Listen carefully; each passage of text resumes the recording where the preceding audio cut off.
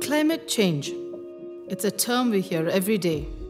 But what does it really mean for people, for their everyday health and well-being?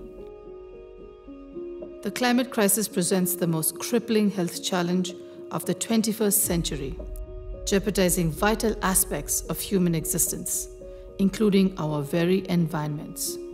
The air we breathe, the food we eat, the water we bathe and drink.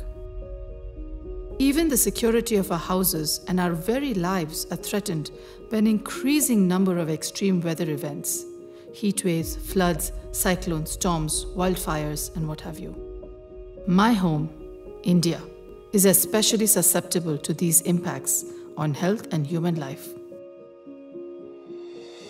Hi, I'm Dr. Angela Chaudhary, a public health specialist leading Swasti, a global public health organization working to add 100 million healthy days for some of the world's most vulnerable people. In the course of my work, I see the effects climate has on people up close.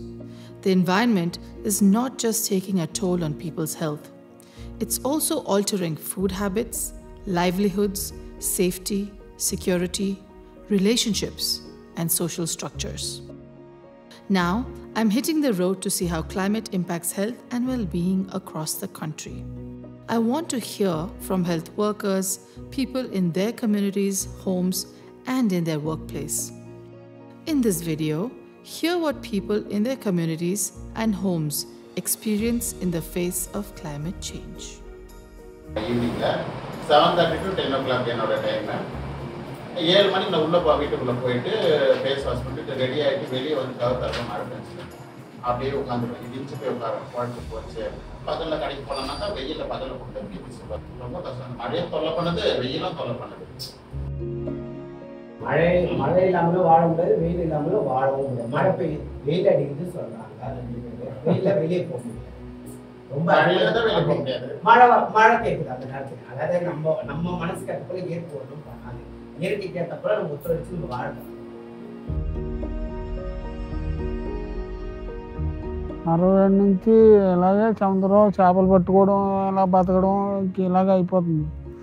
రానే రానే అలా down అయిపోయింది. ఈ జనాలు వెళ్ళిపోతున్నారు కొంతమంది fishing లేక అలా బాధలు పడుతున్నారు.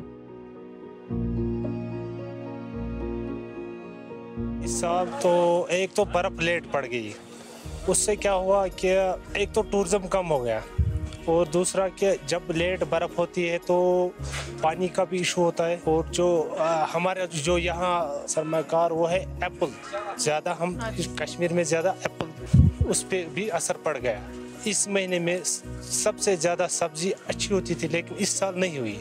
सबसे ज़्यादा हेल्थ इशू इस वक्त J&K में है। According to German Watch in 2021, India was ranked the 7th most vulnerable country to climate impacts.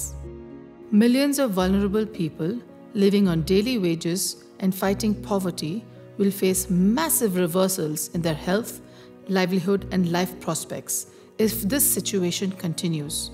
Delayed snowfall. So has this affected agriculture and how has it affected your friends and family or your business? Yeah, ma'am. Actually, we can say that the Kashmir is fully dependent on the tourism sector, and we were getting lots and lots of bookings in the month of December. So due to the delay in the snowfall, all the bookings got cancelled due to which the tourism sector was hit that time. Okay, so, those who have asthmatic problems, they just feel very much difficulty in breathing due to the air pollution.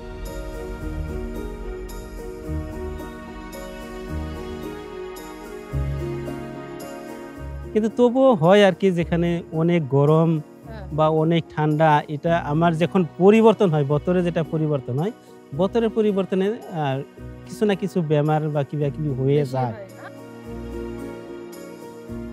Temperature इतना high रहता है, कभी ज़्यादा हो जाता है, कभी कम होता है। उस कारण क्या है कि शरीर मेंटेन नहीं कर पाता उन चीज़ों को, क्योंकि बेमौसम बारिश होती है तो प्रॉब्लम होती है, उल्टे दस्त वगैरह लगते हैं और पानी की कमी हो जाती है, चक्कर भी आते हैं और ये थोड़ी हार्ट प्रॉब्लम भी हो रही है। अभी बहुत ज़्यादा हार्ट प्रॉब्लम हो रही है घबराहट के मारे। हैं, ये जो एरिया है स्लम एरिया है, ठीक है, ज़्यादा यहाँ पे कोई कुछ जानता नहीं है, क्योंकि वो चीज़ जब तक मालूम ही नहीं होगी उसका इलाज कैसे हो पाएगा। We heard from people in their communities. I am afraid that if these communities don't have the resources to adapt to climate change, their health and well-being could be at serious risk. Extreme weather events like floods or heat waves can lead to injuries and stress-related illnesses. Unstable weather patterns might cause water contamination and food insecurity, resulting in increased rates of waterborne diseases and malnutrition. Without urgent adaptation and early warning systems, these communities are also more likely to experience poor mental health due to constant uncertainty and economic strain. But all is not lost. Addressing these health risks requires a coordinated effort to support and protect these vulnerable communities. Together, we can find ways to build resilience to a rapidly changing climate and create a healthier, more sustainable future for all of us. Are we ready for what is to come?